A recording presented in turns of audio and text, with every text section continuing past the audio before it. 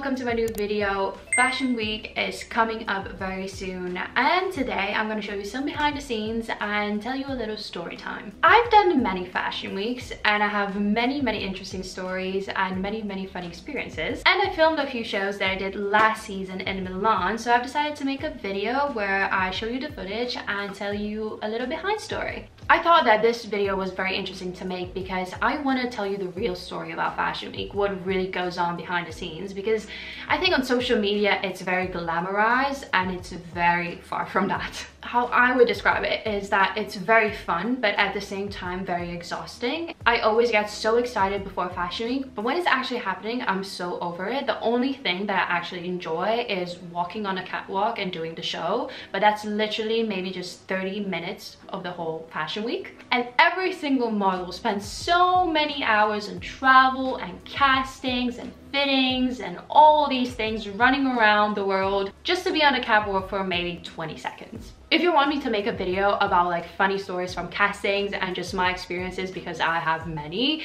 I can make a separate video, but in this video I will specifically talk about Milan Fashion Week that was last September. So the first show I did last season was for the brand called Genny. I did many fashion weeks with them. I absolutely love the brand. I honestly have the greatest experience with the people that work for the brand. Each season, many of the models they book are the same girls that have been doing these shows for them for many years, which is great because twice a year we're basically gathering just to do the show and enjoy it and have fun. This day when it was a Genny show, I had another show that I had to rush to right after my first show, and that happens often. That models get booked for multiple shows and they basically have to run from one part of the city to another, and during Fashion Week the city is so busy and it's a total nightmare to get from one place to another. But now I'm going to show you a little bit of behind the scenes.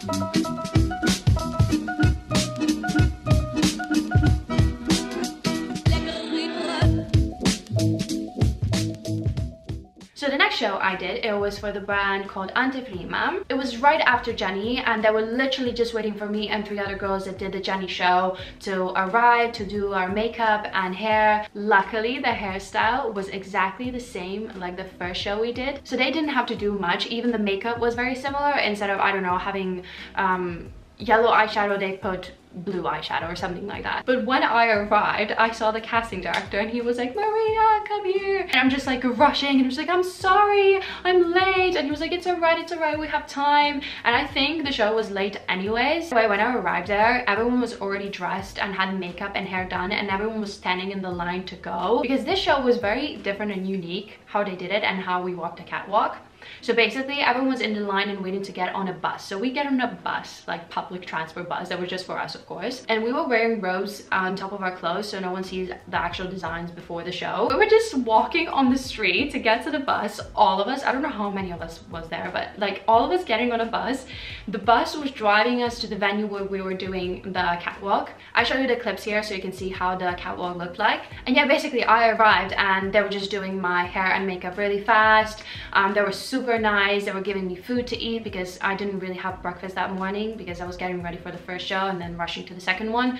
They gave me coffee. They were like, it's all fine, relaxing. They were not like panicking and how you would imagine backstage looks like. It does look chaotic sometimes for certain shows, but for this one it was fine. It was very calm. So I got my hair and makeup done, I got dressed, I got my robe on, and then we all went to the bus and did the show. I didn't film anything because you can imagine I just didn't have time. I was just all over the place. I was trying to make it and be on time and just look presentable and do the show. Oh, and one more thing I forgot. Every single time you do a show, you need to have a rehearsal because every catwalk is different, and sometimes they decide to do something more complicated and it's not just a regular catwalk. You go up and down and that's it. They basically explain to all models, we all rehearse it, we go down the catwalk, we do the whole thing a couple of times, and then everyone is set and ready for the show so no one messes up and everyone knows what they're doing. But of course, because I wasn't there on time because I had that first show, I didn't know what was going on, and they didn't have the rehearsal because the catwalk was very unique. We were getting on a bus, and then from the bus we were getting on the catwalk. They basically drew out the whole catwalk, and they were explaining to girls on paper how they need to walk or go around certain things, how they get off the bus. There were like certain groups of girls that were getting out. So for example, first 5 designs go first. After 10 seconds there's a second group of girls that comes out. It's like 5-6 of them. We got on the bus, and I'm just like turning around and trying to ask someone what was going on, and luckily I see my friend, so she was explaining to me what to do. And then I found one of the girls that was actually part of the production team, and I asked her to explain it to me because I didn't know what was going on, because we were also lining up in the bus because everyone had to come out at a certain time. So basically she was just explaining to me on the bus on our way there, and that was like maybe 2-minute ride. So it was just like, it was so chaotic. The show was great. I really enjoyed it. I think it was very unique and different. After the show, I had a casting that I had to go to, and that happens a lot, by the way. Like, you do 1 show, 2 shows, maybe sometimes even 3 shows, and then afterwards you have a fitting or you have a casting for another show that's in the next few days.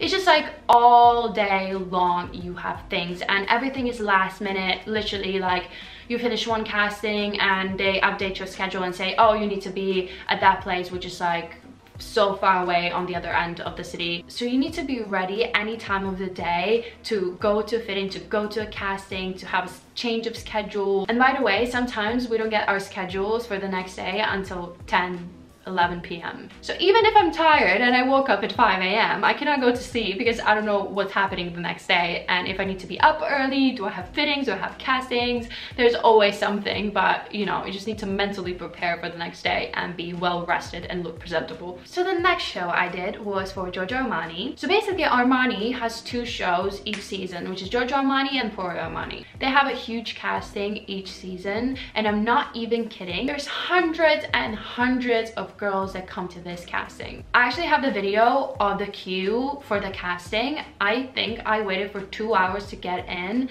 and just to walk for 3 seconds for them to see them, the whole designer team, and you just basically get out and then wait for a couple of days to be called for the fitting. And even if you go to the fitting, it doesn't mean you're doing the show. Like, until they confirmed you're booked for the show and you get your call time for the show, you still don't know if you got the show or not. So it's a very nerve-wracking experience. And I did work for the brand before. I didn't do Giorgio Armani, but I did Emporio Armani show, and I went through the whole same process. So I was kind of already mentally prepared for the whole thing. But I must say their casting is no fun at all. Usually castings are not that long. Most of the castings are request castings, so that means they have smaller group of girls coming to the castings and much faster.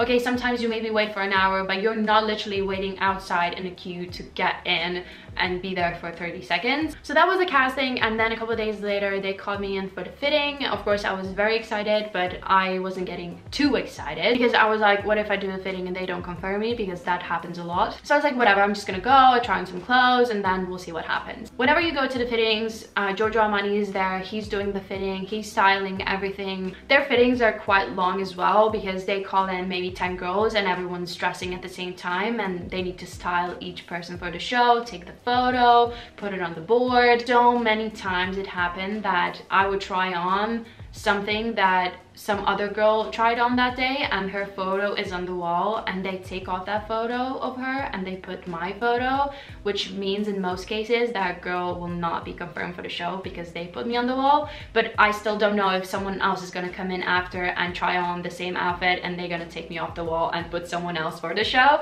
So that's why I say I don't get too excited, because they do that a lot and they change the girls, change the mood board last minute. As much as the fitting and casting was a bit exhausting, I really love working for Giorgio Armani. The show is always incredible. His designs are just exceptional, very unique, always beautiful, beautiful, elegant clothes. I did film behind the scenes, so now I'm gonna show you how the backstage looked like. Ladies and gentlemen.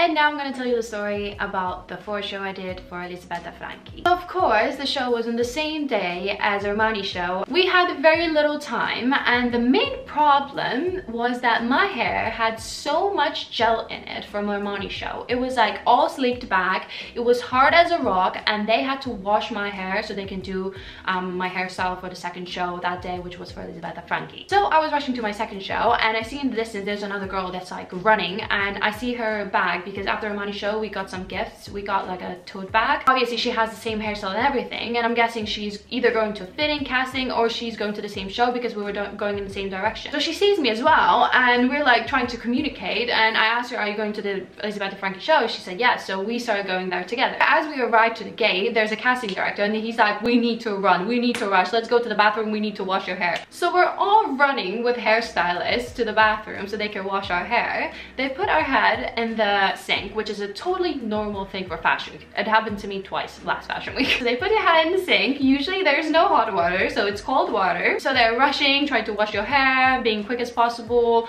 trying to get the gel out because there was so much. They washed our hair finally. Then we were running to the tent where it was backstage, and there was literally, I think, 5 hairstylists and 2 makeup artists trying to do my hair and makeup. I wish I filmed this, but it was so funny, and to be honest, they're always trying to be gentle. It's very rare you have a hairstylist or makeup artist that's just rubbing your skin and like pulling your hair. It did happen to me a few times, but this time wasn't the case. So they were drying my hair, doing my makeup at the same time. As I said, there was a couple of girls that arrived as well that did Armani show and then did Elisabetta Franchi show. I didn't have time to eat or drink any coffee. The only time I ate that day was in the morning and after the last show I did. Honestly, when you're rushing so much and you're in this whole chaos, you don't even think about food. You are maybe hungry at certain moments, but then you just forget about it because there's adrenaline, there's so many things going on. So they finally did my hair and makeup. I went to backstage. As I got dressed, the show started. So I didn't have time to like rest or do anything else. I had to be dressed and put in the queue for the show. There wasn't a lot of girls that did the show, so I think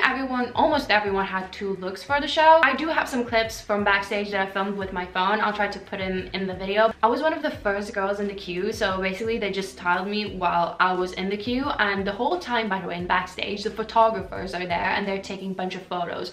So there's like 5 photographers, and they say like, oh, can you stand next to this girl, and because the 2 designs go so well together, so they want to take a photo. There's another one like, can you please turn around, can you like pose, do something different, and they take photos of the accessories, take photos of the details. Like, you're just like have so many people around you, everyone's doing their job and everyone's trying to like give their best for this to be the most successful show ever, but it's just so chaotic.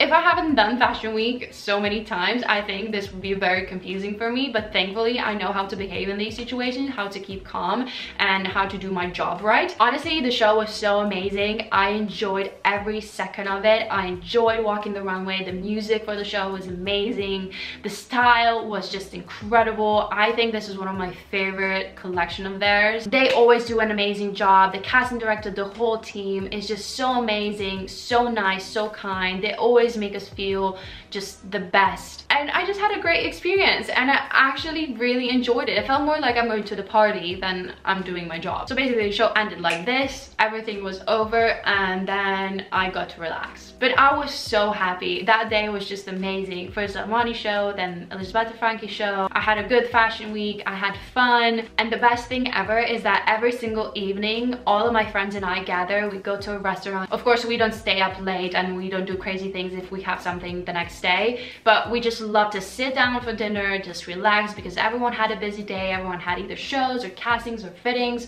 was running around Milan, and yeah, it's just a nice feeling when you gather with your friends and you tell each other funny stories from that day. So yeah, that was my story time about fashion week. I hope you enjoyed this video. I hope I didn't talk too much. I feel like many people don't know about these great things that we get to do as models and how much fun we have, and of course we go through certain struggles and bad times, and not every day is perfect and not everything goes well. We put in a lot of effort and energy into our careers, but the reward you get for all this hard work is just incredible, and it's one-time life experience. Like, share, subscribe, and I'll see you in my next video.